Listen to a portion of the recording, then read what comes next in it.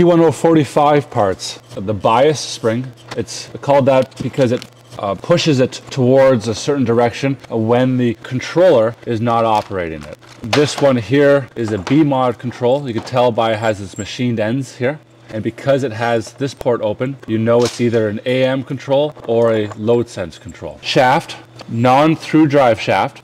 That's just a little cover. There's the key in there, shaft key. Swash plate. I think these are just like a heat treating process that's on here.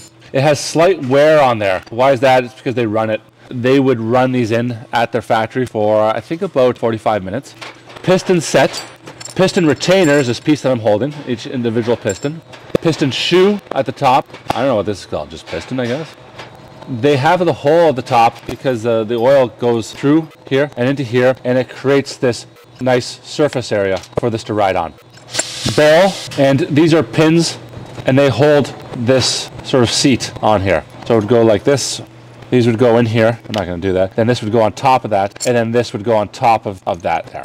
And that whole assembly would sit on here. Spherical washer is what they call this, but different literature calls it different things.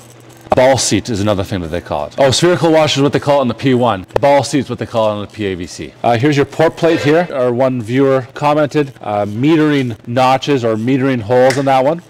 If they're trails on here, we call them arcuates, but I like the metering notch even more. These things on the control here, these are because these go through the housing to the control, and they would interact with the pieces that are on top of here.